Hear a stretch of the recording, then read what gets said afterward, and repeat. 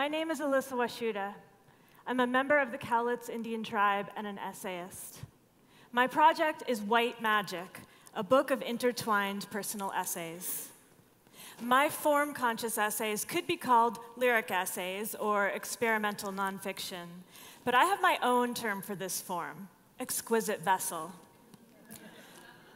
The work of Native writers is so often valued by non-Natives primarily for the lives and struggles it documents. But when we write, we care about craft. We have always been innovators. A book is like a basket, its form carefully crafted to hold a story. White Magic is a book about land, heartbreak, colonization, and how I became a powerful witch. It will be my second full-length book.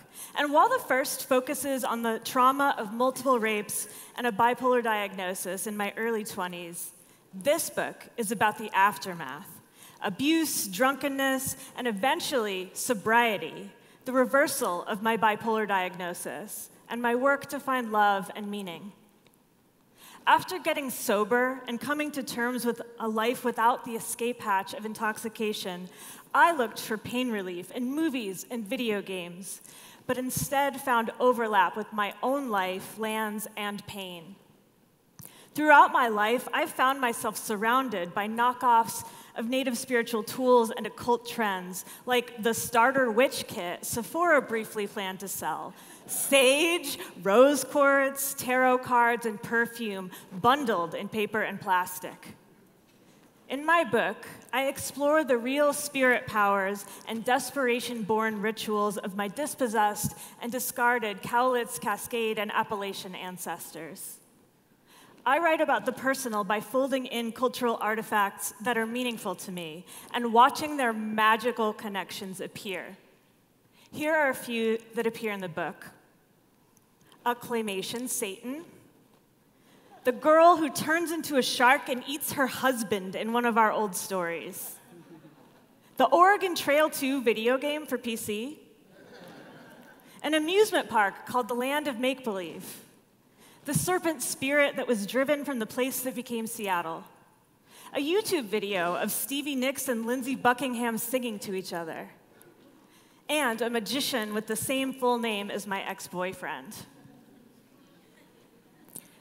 My work on white magic was first driven by the question, what is my inheritance from my ancestors on both sides? And then, later, I began to ask, what moves into false realities let me bear the truth that, as a Native woman, I am most endangered when I relax into romantic love under colonial rule?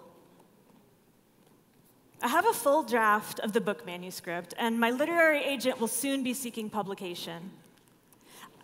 I conceive of this project as being about more than that. I am making a vessel, yes, and I am also sharing sacred breath when I read my work aloud. I write my essays in part because of the joy of performing them.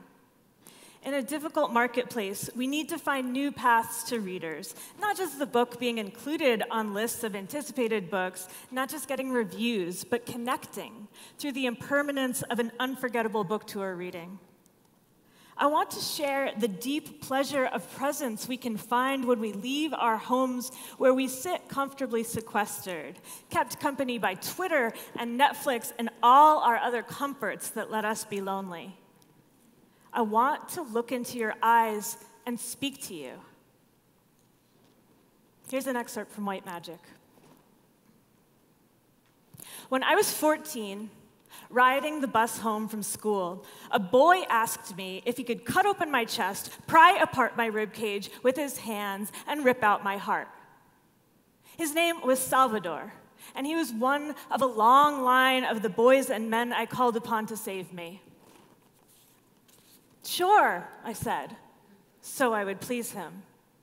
He said he was going to wait to open my ribcage. He said, it's much easier to pry apart a ribcage than you'd think.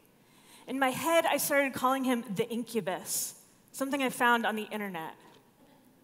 At night, I kept my bedroom window open and hoped he wouldn't come in with the spring air, boy turned demon, broad shoulders as vessels for the unfurling of wings. As I stood at the door to the woodshop classroom, I watched his hands. If he had opened my chest, he would have found the hole, bigger than a heart and a stomach. I thought it was an organ, maybe the soul I learned about in Catholic school and imagined as a limp gray sack. The hole had always been there, and when I was little, I filled it with Cadbury cream eggs. In high school, I used it as a hiding place for the NyQuil I drank from the Gatorade bottle in my locker. Later, I would keep all sorts of things in the hole: whiskey, Vicodin, cheese, a butterfly knife, Nintendo games, teeth, boxed wine, antipsychotics, condoms. Salvador was expelled for knocking over a soda machine and threatening to kill us all. White Magic is a book about the pain of turning invisible to the one I loved the most. I wrote it so that I might watch myself heal. I see myself now in all my manifestations. Little witch turned sorceress, body turned ghost, girl turned shark. Soon it will be time to show my once wounded heart to others. I am strong enough to know that there is nothing I do alone. Thank you.